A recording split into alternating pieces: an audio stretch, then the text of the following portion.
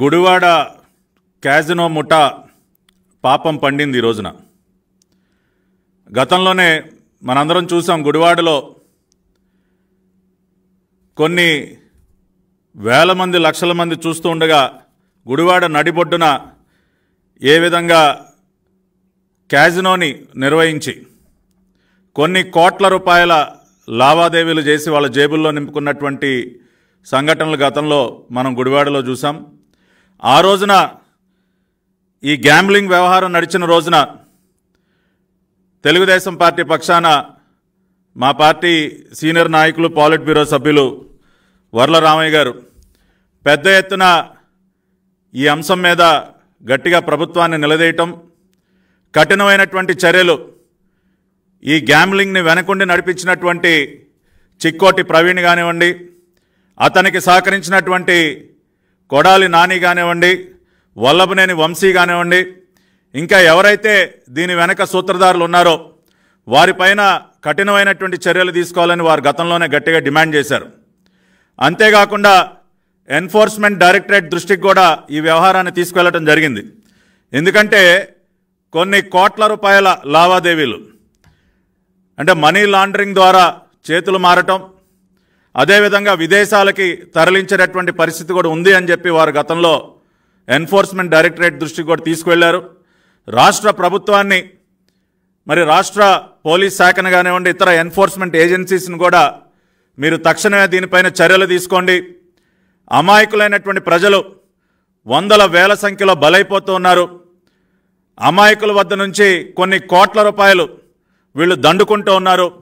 ఈ గుడివాడ క్యాజినో ముఠాకి మీరు కళ్ళెం వెయ్యాలి అని చెప్పి గతంలో మరి వారు ఎంత గట్టిగా డిమాండ్ చేసినా కూడా చర్యలు తీసుకోలేదు దురదృష్టవశాత్తు. కానీ ఈ రోజున ఏం జరిగింది? ఎప్పుడైతే వాళ్ళకి అడ్డు అదుపు లేకుండా పోయిందో, మన దేశంలోనే కాకుండా మరి విదేశాలకు కూడా ఇక్కడ ఉన్నటువంటి వారిని తరలించి మరి అక్కడ కూడా ఇల్లీగల్గా క్యాజినోలు ఏర్పాటు చేసి అమాయకులైనటువంటి ప్రజల సొమ్ము కాజేయడానికి వారు అలవాటు పడినటువంటి పరిస్థితి. దానిలో భాగంగానే ఈరోజు తెల్లవారుజామున థాయిలాండ్ దేశంలో పటాయా నగరం సమీపంలో ఒక హోటల్లో ఒక బ్యాంక్వెట్ హాల్ అద్దెకు తీసుకుని ఇల్లీగల్గా మరి చిక్కోటి ప్రవీణ్ ఈ గుడివాడ క్యాజినో ముఠా ఏదైతే ఉందో వాళ్ళు ఇల్లీగల్గా క్యాజినో నడుపుతూ ఉంటే అక్కడ థాయిలాండ్ పోలీసులు రైడ్ చేసి దాదాపు 100 మందిని అరెస్ట్ చేయడం జరిగింది. చిక్కోటి ప్రవీణ్ ముఠానే కాకుండా దాదాపు 100 మంది అమాయకులైనటువంటి మన భారతీయులు, మన దేశానికి చెందినటువంటి వారిని థాయిలాండ్ పోలీసులు అరెస్ట్ చేయడం జరిగింది. థాయిలాండ్లో ఉన్నటువంటి అన్ని ప్రముఖ మీడియా సంస్థలు ఈ వార్తని ప్రచురించాయి. 80 to 100 Indian gamblers arrested in Pattaya hotel ride. High stake gambling happening in luxury hotel raid was conducted in Pattaya in which 80 Indian gamblers are arrested and put behind bars. ఇవన్నీ కూడా ఇది Thai news. అదేవిధంగా Asian now అనేటటువంటి ఒక వార్తా సంస్థ కానీ, Bangkok post అనేటటువంటి వార్తా సంస్థ కానీ ఈ వార్తల్ని చాలా ప్రముఖంగా ప్రచురించడం జరిగింది.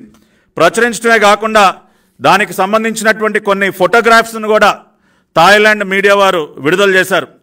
థాయిలాండ్లో ఉన్నటువంటి బ్యాంకాక్ పోస్ట్ మీడియా సంస్థ విడుదల చేసినటువంటి ఫోటోగ్రాఫ్ మనం చూసినట్లయితే దీనిలో చాలా స్పష్టంగా చిక్కోటి ప్రవీణ్, కుర్చీలో కూర్చున్నటువంటి చిక్కోటి ప్రవీణ్ మనకు చాలా స్పష్టంగా కనపడుతూ ఉన్నాడు. ఈ రెడ్ సర్కిల్ చుట్టినటువంటి ఈ వ్యక్తే చిక్కోటి ప్రవీణ్. ఇది మాకేదో మా వైపు నుంచి స్వయంగా మేమేదో ఫ్యాబ్రికేట్ చేసి ఏదో విడుదల చేసినటువంటి ఫోటో కాదండి. బ్యాంకాక్ పోస్ట్, థాయిలాండ్లో ఉన్నటువంటి ప్రముఖ మీడియా సంస్థ విడుదల చేసినటువంటి ఫోటోగ్రాఫ్ ఇవాళ మరి ప్రెస్ మీట్ ద్వారా ప్రజల ముందు ఉంచుతూ ఉన్నాం. అంటే ఇక్కడ ఉన్నటువంటి ప్రజలు అనేక మందిని దోచుకుని బలి చేయటమే కాకుండా విదేశాలకి తరలించి మరి అక్కడ కూడా ఇటువంటి గ్యాంబ్లింగ్ని నిర్వహించి ఇక్కడి నుంచి ప్రజల్ని తరలించి వారిని కూడా బలి చేసినటువంటి పరిస్థితి. ఇది ఎంత పెద్ద నేరం అంటే థాయిలాండ్లో ఇది Thailand gambling act. Thailand gambling act కనుక ఒకసారి మనం పరిశీలించినట్లయితే ఇల్లీగల్గా గ్యాంబ్లింగ్ నిర్వహించినా దానిలో ఎవరన్నా పాలు పంచుకున్నా థాయిలాండ్లో కఠినమైనటువంటి శిక్షలు ఉన్నాయి. థాయిలాండ్ గ్యాంబ్లింగ్ యాక్ట్ ఏం చెప్తా ఉంది? The offender shall be liable to imprisonment for a term of 3 months to 3 years. 3 నెలల నుంచి 3 సంవత్సరాల వరకు శిక్ష పడేటటువంటి అవకాశం ఉంది అని చెప్పి థాయిలాండ్లో ఉన్నటువంటి గ్యాంబ్లింగ్ చట్టం చెప్తా ఉంది. అంటే దాదాపు ఇవాళ ఈ గుడివాడ గ్యాంబ్లింగ్ ముఠా చిక్కోటి ప్రవీణ్ కానివ్వండి, అతనికి సహకరించేటటువంటి ఈ గుడివాడ గుట్కా కొడాలి నాని కానీ, వల్లభనేని వంశీ కానీ, ఇటువంటి వారందరి నిర్వాహకం వల్ల, ఇటువంటి వారందరి ధనదాహానికి ఇవాళ 100 మంది థాయిలాండ్ గడ్డపైన బలైపోయి ఇవాళ దాదాపుగా 3 సంవత్సరాల పాటు శిక్షను అనుభవించినటువంటి పరిస్థితి ఇవాళ దురదృష్టవశాత్తు దాపురించింది. ఈ మధ్యకాలంలో నాకు తెలిసి ప్రపంచంలో ఏ దేశంలో కూడా ఇంతమంది భారతీయులు ఒక చట్ట వ్యతిరేక కార్యక్రమంలో పాల్గొంటూ పట్టుబడినటువంటి దాఖలాలు లేవు. ఎక్కడైనా ఏదైనా ఒకళ్ళిద్దరు అరెస్ట్ అయ్యారన్నటువంటి వార్తలు వింటాం కానీ 100 Indians arrested for an illegal activity.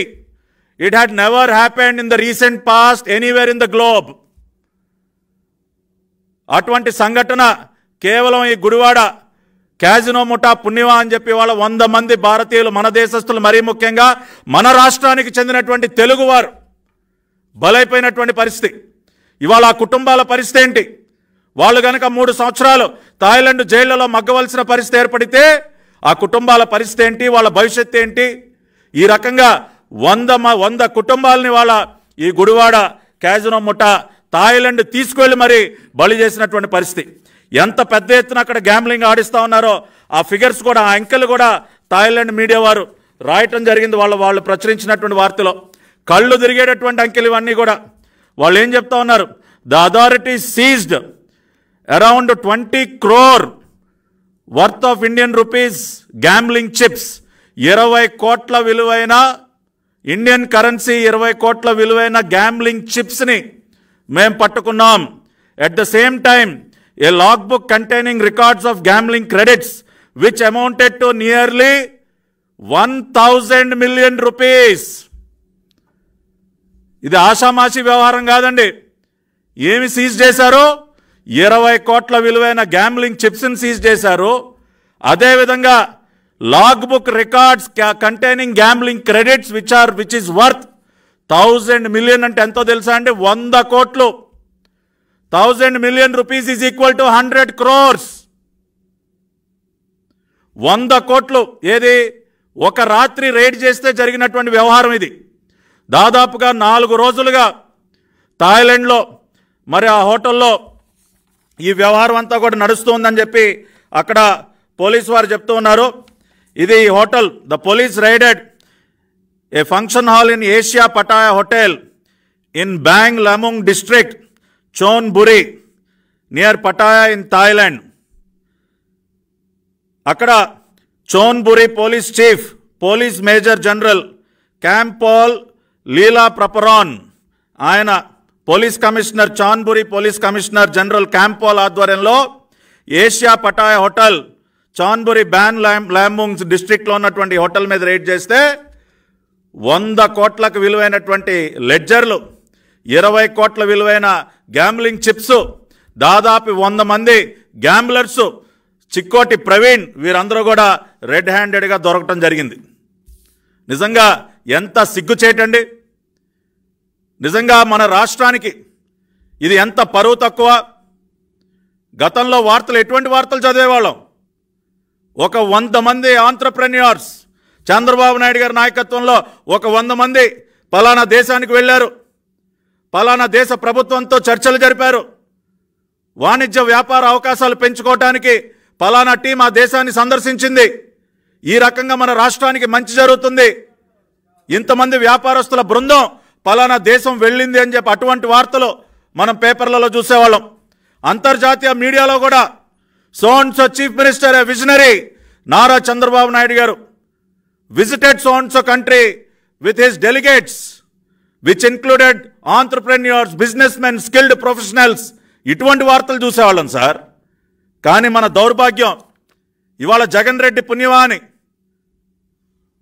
మనందరం కూడా సిగ్గుతో తలదించుకునే విధంగా 100 మంది మన రాష్ట్రానికి చెందినటువంటి వారు థాయిలాండ్ దేశంలో ఒక ఇల్లీగల్ గ్యాంబ్లింగ్ యాక్టివిటీలో అరెస్ట్ అయ్యారంటే నిజంగా అంతకంటే పరువు తక్కువ ఏముంటుందండి? ఇవాళ ఈ పరిస్థితి ఉత్పన్నం అవటానికి కారకులు ఎవరు? ఆ రోజునే తెలుగుదేశం పార్టీ పక్షాన మేము హెచ్చరించాం. గుడివాడలో ఎప్పుడైతే బ్రాడ్ డేలైట్లో ఒక క్యాజినోని నిర్వహించారో ప్రభుత్వ పెద్దల సహకారంతో, ఆ రోజునే మేము హెచ్చరించాం. దీన్ని అదుపు చేయండి, కట్టడి చేయండి, సంబంధిత వ్యక్తులను అరెస్ట్ చేసి కఠినమైనటువంటి చర్యలు తీసుకోండి అని చెప్పి ఆ రోజున మా రామయ్య గారు 1కి 10 సార్లు హెచ్చరించారు. కానీ మీరు ఆ రోజున చర్యలు తీసుకున్నారా? ఇవాళ ఆ రకంగా మీరు చర్యలు తీసుకోకపోవటం వల్ల అంతర్జాతీయంగా కూడా ఇవాళ మనం సిగ్గుతో తలదించుకోవాల్సినటువంటి పరిస్థితులు ఏర్పడ్డాయి. వాట్ మిస్టర్ జగన్ రెడ్డి ఏమి సమాధానం చెప్తారు మీరు ఆ 100 కుటుంబాలకి? ఇవాళ మీరు మీ ముఠా సభ్యుల పుణ్యం అని చెప్పి 100 కుటుంబాలు బలైపోయాయి వాళ్ళ విదేశీ గడ్డ పైన. మీరు వెనక్కి తీసుకురాగలరా వాళ్ళని? థాయిలాండ్ జైళ్లలో ఇవాళ 3 సంవత్సరాల పాటు మగ్గేటటువంటి పరిస్థితిలో ఉన్నటువంటి వారిని మీరు వెనక్కి తీసుకురాగలరా? ఏమి సమాధానం చెప్తారు ఇవాళ ఆ కుటుంబాలకి? చేయాల్సిన మంచి చేయకపోగా ఈ రకంగా బలి చేస్తారా రాష్ట్ర ప్రజల్ని? చిక్కోటి ప్రవీణ్ లాంటి గ్యాంబ్లింగ్ గ్యాంగ్స్టర్లని పెంచి పోషించి మీకేముంది సార్, మీ కమిషన్ మీకు అందితే చాలు కదా, ప్రజలు అట్టపోతే మీకేంటి?